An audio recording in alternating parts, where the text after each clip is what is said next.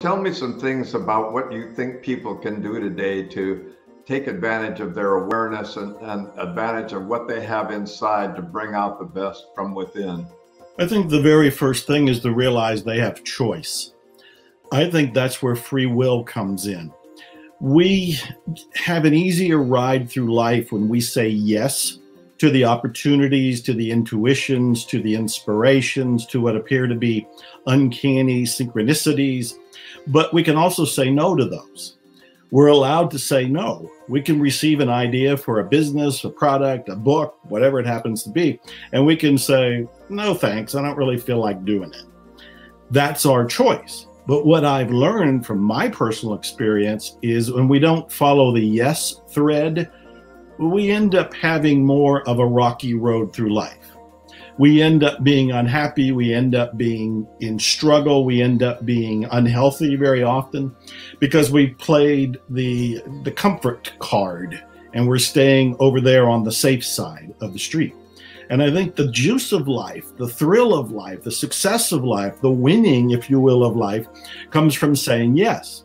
Now, saying yes doesn't mean necessarily that everything's just got to open up and you're got to slide to home base. It's not going to be like that. I know that even though I said yes to what I felt was a divine calling for me to be an author and to write books that would make a difference, that would help people, it was not an overnight success. We're talking about decades of fine-tuning my skills and being persistent in writing virtually every day and persistent in sending out, back before the internet, manila envelopes to publishers and waiting weeks to months to get my rejection letter, then going through the devastating experience of rebuilding my self-esteem so I can send the same manuscript out again.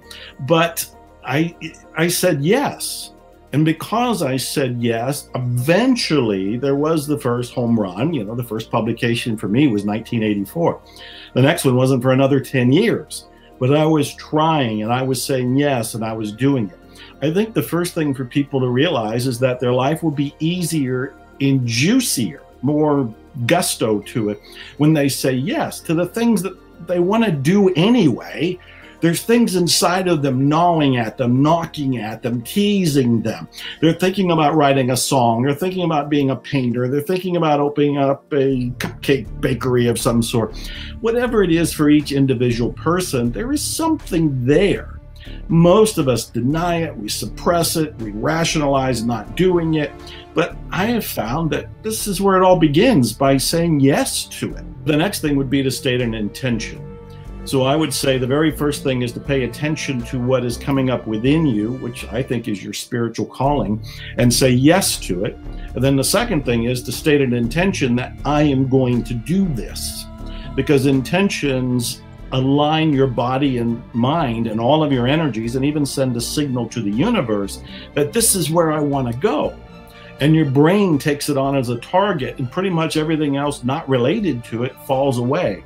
And you end up being pinpointed. You have a rifle shot to go for whatever the thing is that you said yes.